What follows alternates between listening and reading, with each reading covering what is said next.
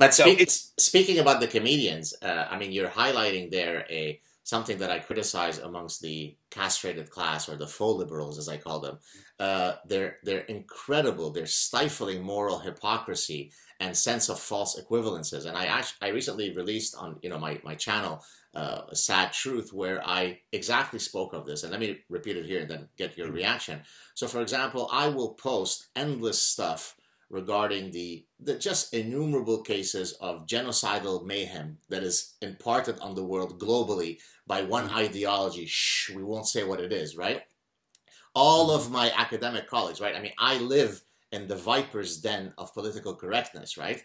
So for me, for example, to have preferred Trump over Hillary Clinton, I must have right. been some devil unicorn, right? But in any case, I said basically, here's what happens to all of the faux liberals. They are perfectly quiet when exposed to just profound, grotesque attacks on human dignity. But when they hear that a friend of a friend told a janitor who knew a cousin that there is three white guys in a pickup truck who hurled an insult at an apparent immigrant, and this was caused by Trump, because of the new Trump reality, they all get on Facebook and they are outraged and they are incensed and they are so afraid to go buy tomatoes because a new era of darkness has been ushered by Trump. And I despise this moral hypocrisy. What are your thoughts on that? I think that, well, part of it is they are lazy.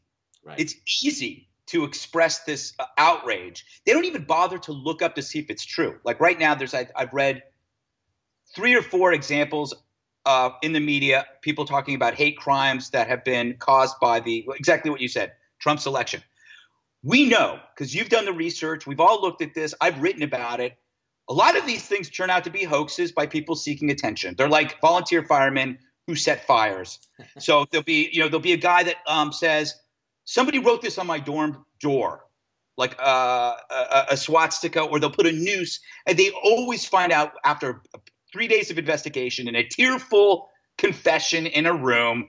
And the first thing they do, the left does, is, well, that incident might not be true, but you know it's true somewhere else. So I think we've learned and raised awareness by this act that never took place. That's what gets me. It gets me, man. It's like, so it doesn't. You're telling me that it matters when it happens and it matters when it doesn't happen. So that means. So even the scam is a teachable moment, basically. The scam is a teachable moment.